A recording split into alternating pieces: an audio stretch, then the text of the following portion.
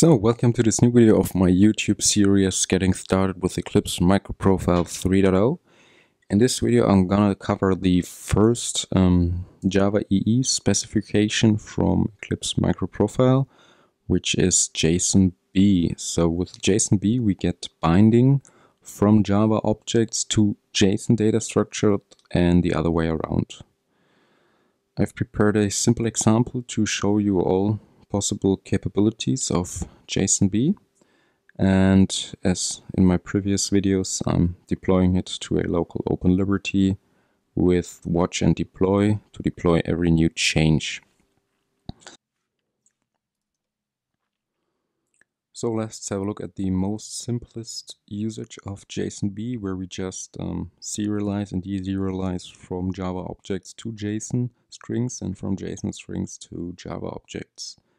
So here I've created a book entity, and to now deserialize it to a JSON string, we have to create a JSON-B instance. We can do this with this JSON-B builder and the create method. Once we have this instance, we can use the toJSON method and pass in our Java object. So here I'm doing this with our book. And then let's print out the result and see what happens. So here you see now our JSON string with the values we provided in our Java class. You might already wonder, the price is a little bit different. Also, the author is missing, which was Duke here. And we have a German layout for this creation date. Let's have a look at the book class, where we can use a bunch of JSON-B annotations to further modify our JSON. So here you see for example, the JSON-B date format. Here we can specify the format, how we want to print our date. We can also use JSON-B transient to not display or to not include a specific value to our JSON result, and also JSON-B number format to format the number. So here I'm saying we just want 2 digits after the point, and with this we can further modify the result. Next, let's see if we can serialize it again to a Java class. So I'm using the JSON string here, and I'm now using the from JSON method of our JSON-B instance, and I'm also passing along the class to which I wanted to serialize. So let's save this. And let's wait for the output. So yes, now you can see here our toString returned again a book. But here now we have the downside of not specifying, for example, the author in our JSON string. So if it's not specified here and we will serialize it again to a Java class, so the author is null as there is no value, and also for the price we don't get the same price that it was originally, but this was intended to. But you shouldn't forget it, that if you modify it and reserialize it to a Java class, it looks a little bit different.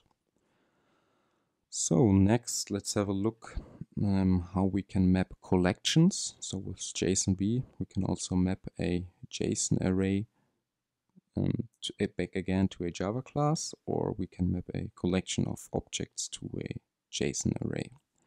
So here I'm creating a simple list of 2 books. Again, I'm creating a JSON-B instance, and here I'm creating my JSON string. Let's see for the output if this works.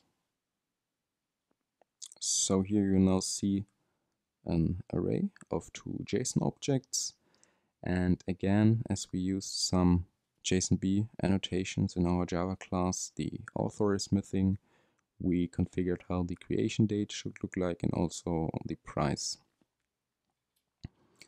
And to now serialize it, so to serialize the JSON string again back to a list of Java books, we can use here the JSON-B from JSON again, but for the result class type, we have to use this new array list, pass in the class we want to have, then get class, and then get generic superclass to make it work.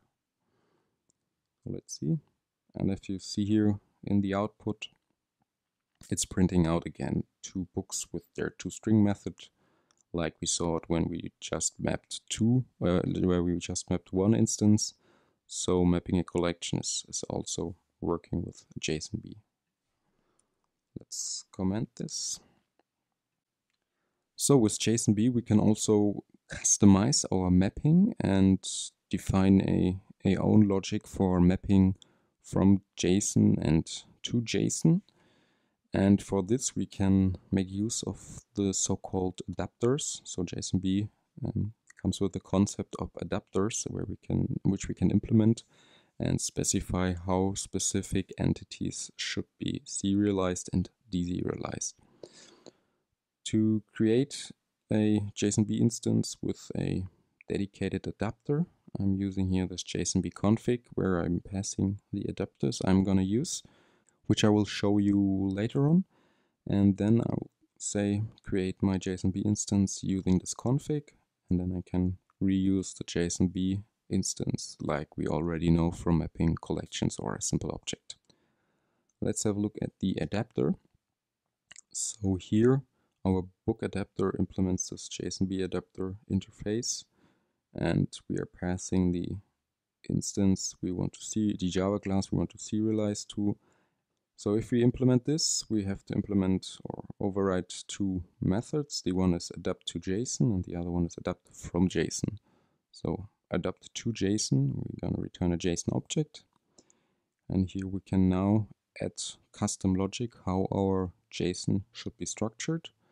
So here, for example, I have a custom logic where I say the title is a combination of the actual book title and the author.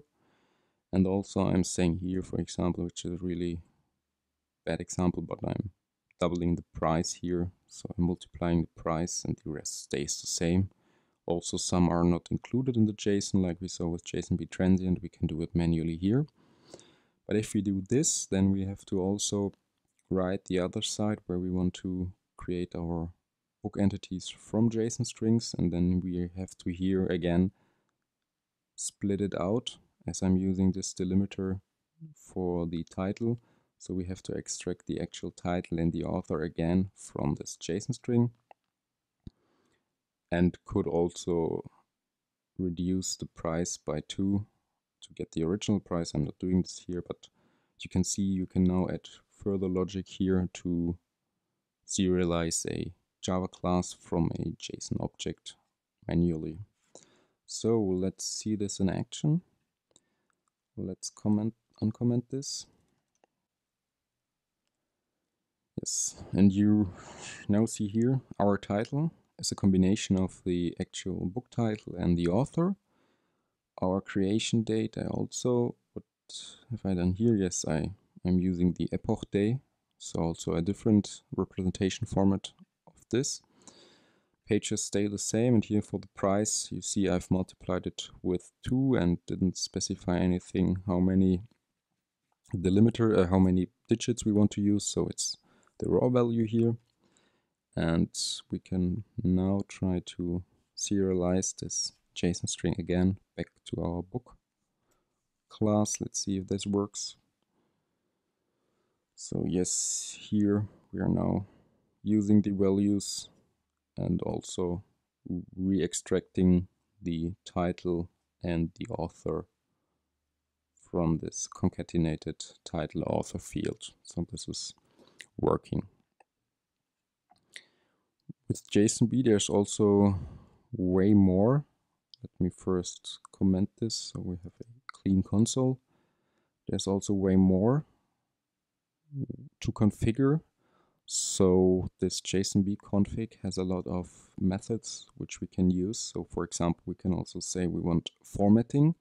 We can specify the order strategy, so in which order the values are present in our JSON. We can define the naming strategy, so override the default one. We can also specify here the date format. And some of these configuration values can be done with this JSON-B properties like we saw it. Some of them can't be done with JSON-B annotations like the order strategy. So for this, we would have to use a custom JSON-B config like I'm doing it here.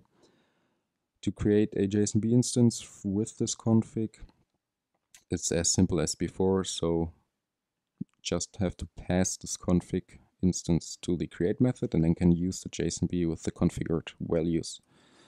So let's use this one and let's see it in action. So now you can see here we have a formatted JSON object with the values, and also no null values are present here. The author is null, so there is no author here in the result. And we also have the ordering is different, and also the naming strategy. So back then we had camel case, now we have a case with underscore here like you see it in the creation date. So all of this can be configured if you need it. That's all I wanted to share with you for JSON-B. Have fun using it.